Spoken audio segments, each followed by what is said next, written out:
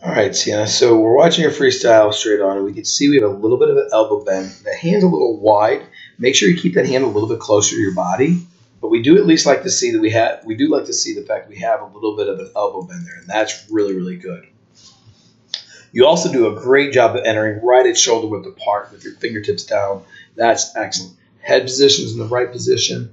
All that stuff is exactly what we want to see. Good kick out there. Now here you can see the straight arm recovery, right?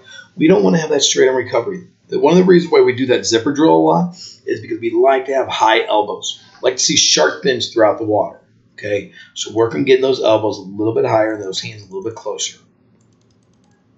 Again, though, your hand entry is exactly where it needs to be.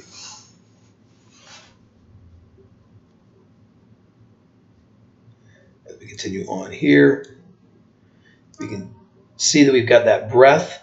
It's a little bit high. Okay, you're looking up here. Work on just keeping that head looking straight to the side. Don't let it come up quite so high to breathe. Good job of getting your head, though, down. That's excellent.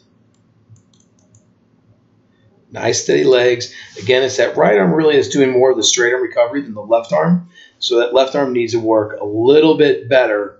Oh, I'm sorry. The left arm is having a bent elbow. Right arm's a little bit of the straight arm recovery. So that right arm needs to get a little bit better just getting that elbow.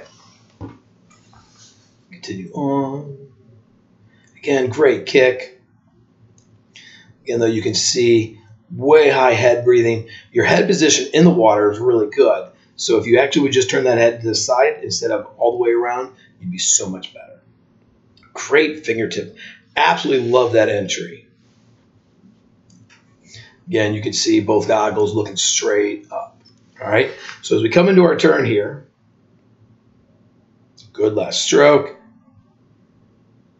Again, you see those feet are really tight together. Just keep those feet a little bit separated. But that streamline is incredible. Just wait for about 2 seconds before we start those dolphin kicks. What we want to see is we want to see you really on that stomach directly, not on that side. Good dolphin kicks there. First stroke without a breath. That looks great. Just try to keep your hips a little bit more in line with your body. You kind of could see where they kind of swivel from side to side. Keep those hips a little bit more straight, okay?